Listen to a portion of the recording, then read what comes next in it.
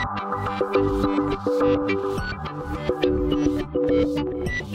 and welcome to my playhouse, and today I have a tiny little project that I want to involve you in. It's about heating my playhouse here. I have a heat pump and it uses power, and well, power is expensive, so I wanted to maximize the power usage or get the most heat out of the power usage as I can. So let's just go see the heat pump for a second. Here is the heat pump, and it's a air to water system. So what it does, it takes the heat out of the air with some compressor, and it heats up the pipes. The cold water comes in this pipe and the hot water goes out this pipe. The heat pump is most effective when it does not need to heat the water too high. So if I can have the heat pump just deliver me 45 or 40 degrees Celsius hot water, that's when it works the best. Also, if the temperature is not below zero, it's a good thing. When you come below zero, the efficiency of the heat pumps go dramatically down. Also, how hot does it need to heat up the water is very important to how effective it is. And you measure this in, like, when you put 1 kilowatt of power into it, then you can get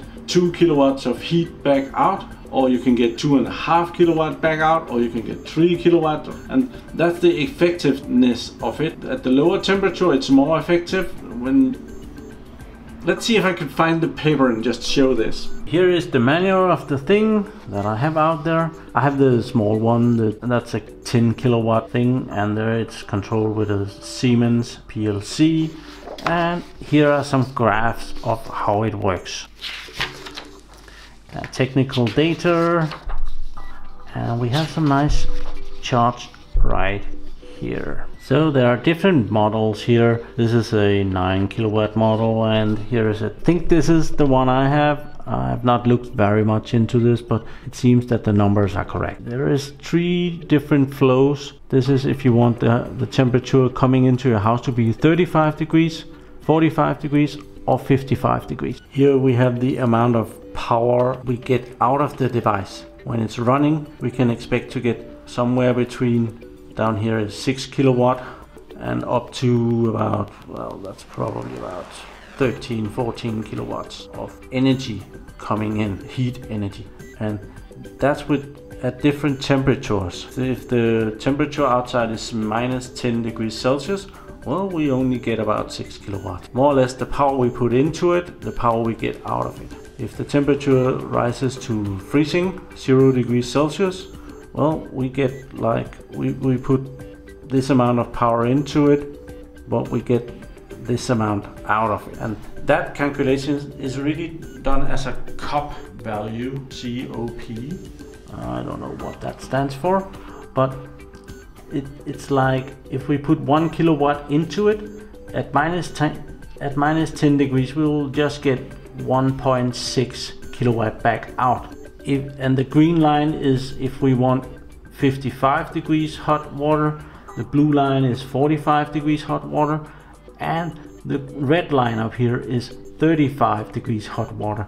So there is quite a difference between those 3 lines. They look very close, but it's a lot of difference. Down here, I would say about 1.7 kilowatts of energy we get out of that, and the red line would be 2.3 kilowatts of power that we get. So the lower the temperature we can get into the house and have working for us, the better. And right now the temperature, let's just see what the temperature is here. The temperature outside is 4.3 degrees. So that's somewhere, let's just say 5. So right now the temperature is 5 degrees. So if we have the high temperature, that means that we get 2.2 kilowatt of power for every kilowatt put in. But if we can go down and say we just want 45 degrees water coming into the house, we get 3 kilowatts of energy right now for that 1 kilowatt of power put into the system. So how do you do that? You have to have big radiators. This radiator is twice as big as it is needed, and that's the main purpose of that, is so that it can use colder water than what's normally needed. So instead of this radiator using 60 degrees warm water, it should be able to run with temperatures lower than that, because it has a way bigger surface area. And well, I wanted to show you how to even increase that further. And the little device is down here on the floor. I took a little CPU fan. This is a CPU fan by Intel, and I just happened to find out that it fits really well on it can use these things, and it can be put onto the radiator. And I have a couple of 18650 cells here, and I shut this off at night, so I put a little piece of cardboard in there. But if I take that out,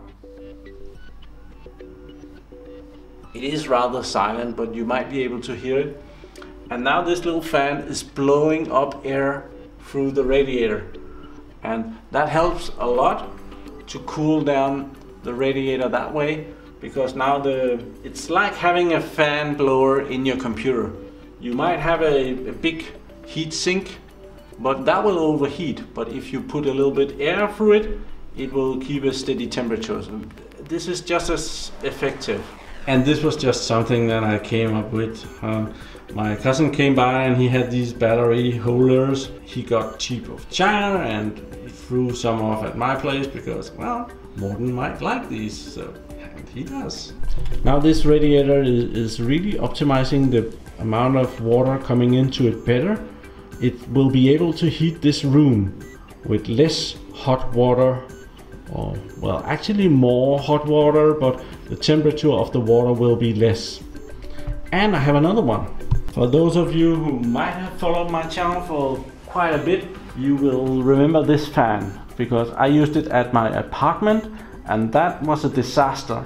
At my apartment, the heat is measured by a device that is filled with oil, and that evaporates with the heat. It wasn't the fan blower's fault, but it was the radiator thermostats. Turning on and off the radiator was a bad idea. Now I took the fan up here, and it has a little circuit here, and it has a heat sensor. This one works when there is heat in the radiator, it will turn on. It takes a while to heat this up, but I'll give it a try. There we are. And when it's hot, it will run the fan. And that's pretty cool, because then it won't run down the batteries as fast. So I wanted to mount this today and bring you along for the ride and see how that works. So see how long these batteries will last. I don't care very much for these batteries. They're all batteries that are not very good. Hope they won't blow up if I discharge them too much. Well, this is a part of the house where we haven't been very much. In here, there's a radiator hidden away. This radiator is from the old days when the house was heated with oil and coal, and it was normal to have 80 degrees hot water going through everything, so it's tiny. So of course the hot water goes in here and it goes into the radiator, and it goes back out there and down to the stove or the heat pump and is reheated. The air comes in from the bottom here and goes up across the radiator, and there is actually a bended plate that goes around and brings the hot air out so that it don't get stuck in there. You see it better over here. So my plan is to mount the fan here on either the front or the back and see how that works, and just have the battery box laying down there on the floor, and maybe get rid of some of the dust in here.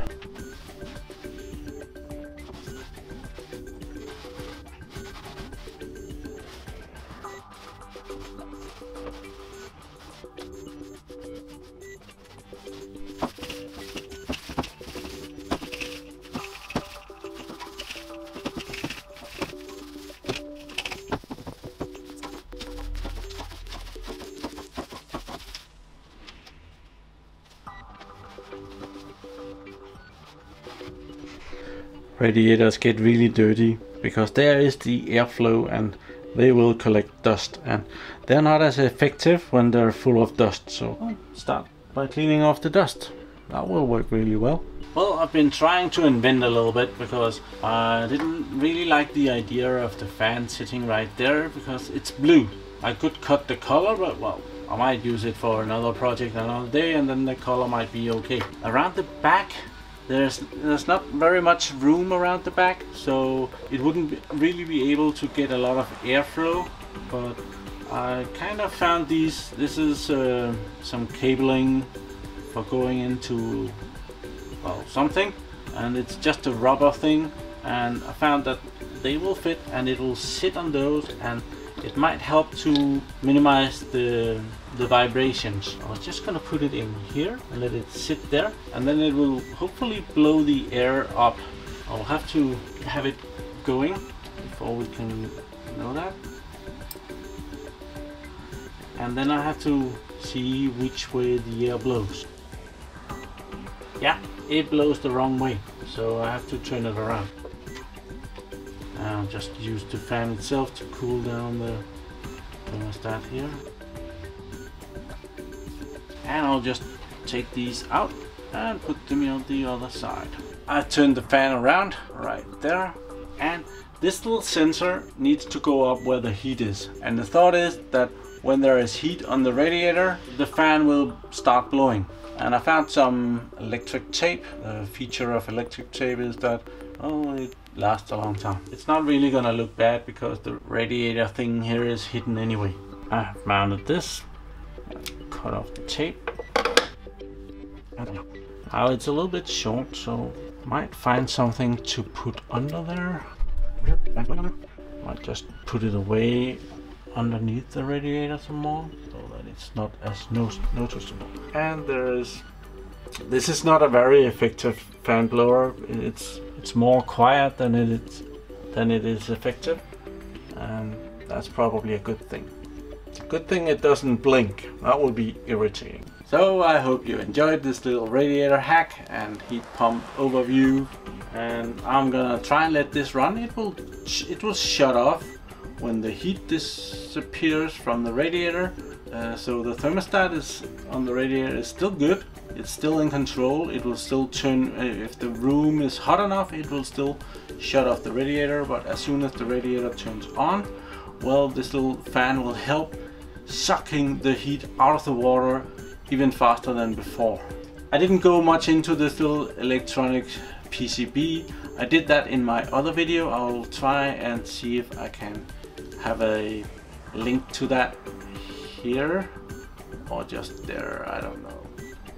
And there I try to explain how this little circuit board works, and also I might put in a link to the fan, so they will be in the description where you could get these if you are interested. But well, thank you for watching my videos. Do subscribe to my channel so that you can see me again, and have a really nice day. Bye bye.